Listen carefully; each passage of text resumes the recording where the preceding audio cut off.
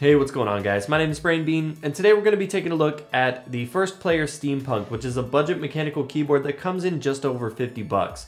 Now, I was pretty impressed with First Player's Fire Rose keyboard that I reviewed a couple months back, so I'm expecting pretty good things out of this keyboard as well. And just to kind of get back to you guys, because I know I haven't put out a lot of content during this whole moving process, since this is my first review that I've done since I've got the new setup and everything, I'm going to be giving one of these keyboards away to one of my subscribers. I'll have all the details in a link down below in the description for you guys. But for now, let's go ahead and just take a look at this keyboard.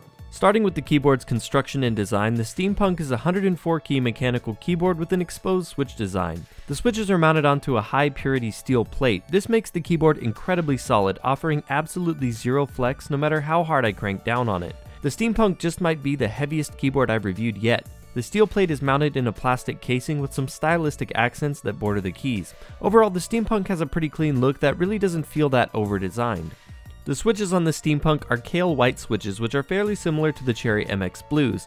They have a 50-gram actuation force, a 2mm actuation point with a 4mm total travel distance.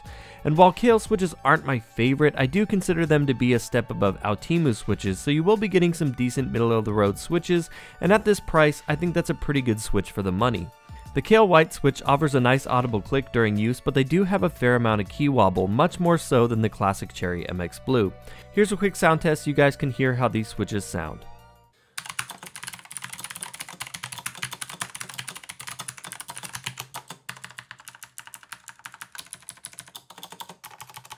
The keycaps are double-shot ABS plastic with a non-slip textured surface. The font is fairly minimalistic and is sort of the standard look you see in more affordable mechanical keyboards. And all the secondary functions on the keys are also illuminated, which is one thing that I always look for. The feel of the non-slip textured keys isn't necessarily my favorite part, but then again, for the price, they're more than acceptable. The Steampunk is a backlit keyboard, but unfortunately it only comes with red lighting. I can see this being a bit of a drawback for those looking for an RGB keyboard, but realistically, with a price of just $55, I wouldn't expect to get a good RGB mechanical keyboard anyways. While the Steampunk isn't RGB, its red backlighting still comes with a few preset lighting effects. One plus, depending on how you look at it, is since there's only one color of lighting, you don't need to install any software to control the lights since it's all toggled on the board. You can choose between effects like wave, ripple, breathing, and reactive, just to name a few. The lights all look pretty good, clearly illuminating the keycaps, and the clear switch bodies of the Kale switches accentuate the lights nicely thanks to this exposed switch design. The LED indicators are made up of nice simple red LEDs with some stylistic red trim. There's also an indicator for the Windows lock mode as well. The cable on the Steampunk is braided with a nice red and black pattern, and it also has a gold-plated USB connector. The underside of the keyboard has 5 rubberized pads and 2 rubberized extendable legs to make sure that this beast doesn't slide around your desk during use. But with how heavy it is, I really don't see that being a problem at all.